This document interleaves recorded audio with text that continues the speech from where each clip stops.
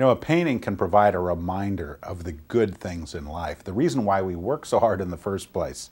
It reminds us to slow down, to enjoy nature, to make memories with our children, and to be thankful for a place called home. My paintings are all about celebrating the home, creating in the home a place of peace and comfort and joy. So today when you look at my brand new painting, I hope you can take a moment to pause and count your blessings. It was really on my heart to capture the lights of Christmas and the light of moonlight in one painting.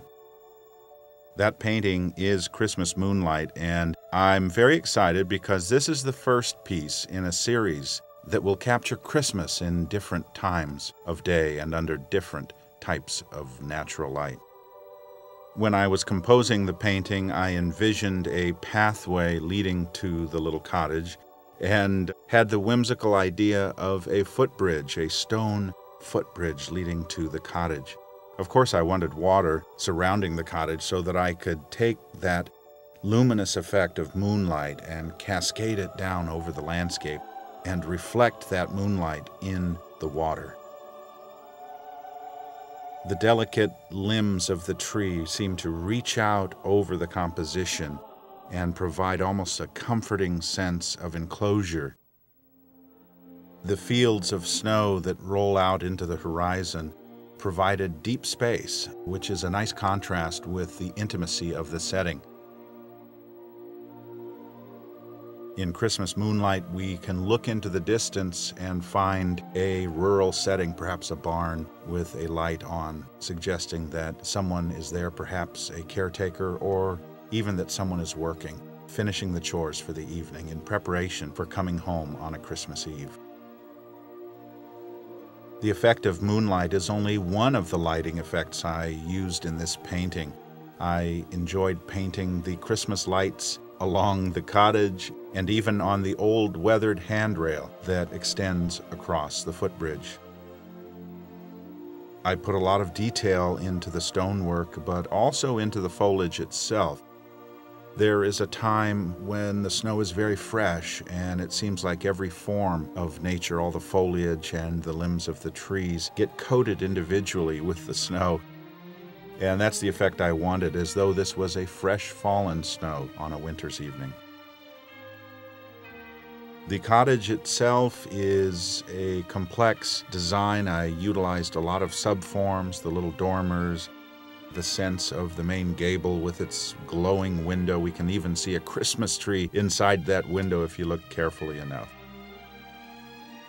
I used the effect of the wisps of smoke curling up from the chimneys as a way of suggesting that this was the stillness of a winter's evening. Because of all the different effects of light that we see in this painting, you really have an entrancing sense of luminous glow as you dim the lights on the painting. You can take the painting from early evening down into a richer palette as perhaps it is reaching the darkest point of the evening. And then as you bring the lights back up, you will really see the glow intensify, as though the colors themselves are being charged with electricity and beginning to glow even more intensely.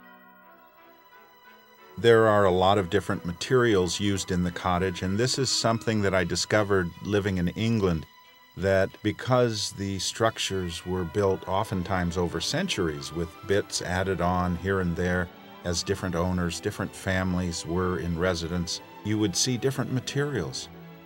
Perhaps stone was used at one point and brick was used in another area, and sometimes the two were mixed. And you really have a sense of whimsy, that the cottage becomes a living organism that grows almost as though the cottage were a part of the landscape. People often say they can step into my paintings, and this one is really one that invites you in. You step along that snowy pathway and imagine yourself crossing that footbridge and stepping up to the cottage, perhaps knocking on the door. You would be welcome in a cottage like this. I have, for the past few years, attempted an interesting experiment where I have reinterpreted paintings. Taken a subject that I had painted in fall colors, for example, and reinterpreted it as a Christmas scene. For example, my famous painting, Cobblestone Bridge, was reinterpreted as a Christmas scene entitled Cobblestone Christmas, and became very successful.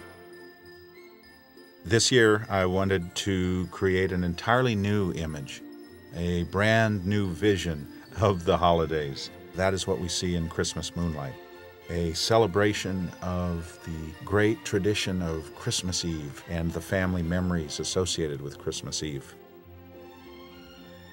It is a classic image of Yuletide spirit. In fact, as I worked on the painting, I often felt as though you could hear the jangling of bells as though Santa's sleigh were coming down for a landing out in the field. What a wonderful place to celebrate Christmas. I hope this painting has inspired your heart as together we share the light. God bless.